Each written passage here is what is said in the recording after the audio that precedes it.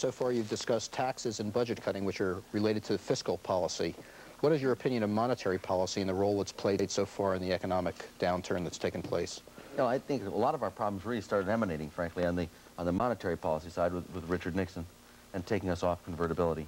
And I think really that's where the source is. And if you look at the pattern of the United States since that sort of going off gold or demonetization of the currency, you really find that, frankly, our interest rates have been rising, more and more volatile. And then I think the big shocker occurred recently in October 1979 when they switched from an interest rate target to a quantity target. And then you get the great deal of volatility. I think what we have to do, frankly, is return to guaranteeing the purchasing power of the monetary unit. And I think the easiest way of doing that is by going back to some bundle of commodities or one single one. Historically, it's been gold. And I think you should set the price of it by allowing the market to do it, not by letting congressmen or anyone else try to set the price of gold. Very, very upset by some people recently wanting to impose their own judgments instead of letting the market do what the market does best, which is price products. Art, you mentioned enterprise zones. Could you explain what are they and why do you think they're important? Well, really, there's one group in our society, or a couple of groups, that have really missed out on the prosperity of America. And they've really been passed by. And that's the inner cities. And the real reason is because every time a person in the inner city makes some more money, because of the needs test, means test, and incomes test, they've lost their welfare benefits. And so therefore, it really has not benefited them to be more productive, more employed, et cetera, and raising their incomes. And what the president's proposed is making tax havens in the inner cities. And one proposal I did about 6 years ago would any firm that locates in the inner cities has a maximum tax on its profits from that plant of 10%. Likewise, in the inner cities, any firm that locates there that employs someone whose principal residence is also there. No payroll tax, either employer or employee, up to $10,000 a year income. Get rid of the teenage minimum wage, which we in Chicago used to call the Black Teenage Unemployment Act. And then make sure you use building codes, regulations, restrictions, requirements to make sure they're not anti-economic development. And this is a bill that I think is being put through, and frankly, if those concepts remain, I think we'll find a major change in the structure of inner cities. Excuse me, Art, you've implied or said that monetarism is, if not dead, sick, and we should link ourselves to gold.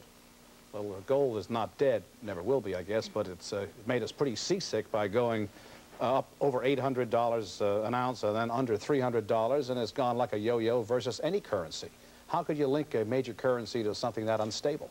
Well, what I really think you're seeing with gold is not a problem with gold. What you're really seeing is a problem with monetary policy. When you see the price of gold going from $35 an ounce to $850 an ounce, is your first thought to run down to South Africa and see what new types of mining technology they've developed? No, gold's the first refuge of the cautious. And when people get scared, the price of gold goes up. If the Soviet Union invaded Poland, the price of gold would go through the ceiling. If a bad monetary policy is imposed, the price of gold goes up.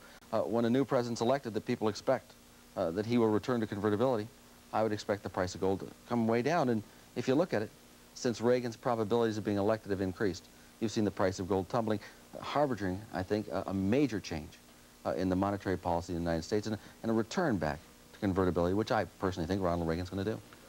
Art, in fact, you suggested to us that tax cuts would improve the economy.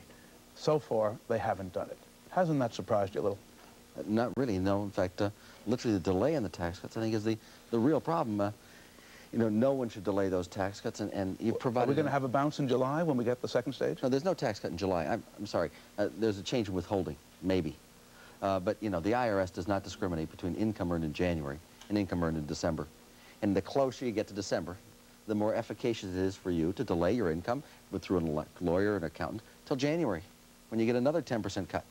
So what you're really doing is putting in a lot of incentives. The other one, the energy decontrol, is providing another enormous incentive to postpone production. Payroll taxes, all those, but they're all postponing. They're not eliminating.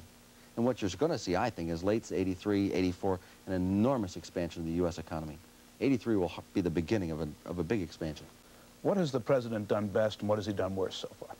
Well, the best one is getting that tax cut through. You know, we at least do have some hope.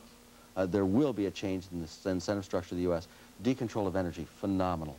Proposing enterprise zones, which I think are real serious, great. I think one of the worst ones is being at least conducive to allowing quantitative restrictions on Japanese imports. That doesn't make any sense to me. Aren't you at least a little bit responsible for the failure to control spending by putting so much emphasis on the supposed efficacy of the tax cut? Just the reverse. I think it's the people who've been trying to control spending before tax cuts that are really responsible for the huge increase in spending. But the markets are scared by the deficit, aren't they? Oh, I think I am too. Deficits are a consequence of bad economics. They're not the cause of bad economics. And the only way you balance a budget is by lowering unemployment and lowering interest rates. And you don't do that by raising taxes, period. Thanks very much, Art Laffer, a man who clearly has kept his own faith. Thanks to our panel, and I hope you'll be back with us again next week, when my guest will give us his refined view of the crude and shaky world of oil. William Randall, the top energy analyst, will tell us a bushel about OPEC and whether he thinks you should now be prospecting for black gold. It should be more fun than a barrel of Saudi Arabian light. Meanwhile, this has been Wall Street Week. I'm Louis Rukeyser. Good night.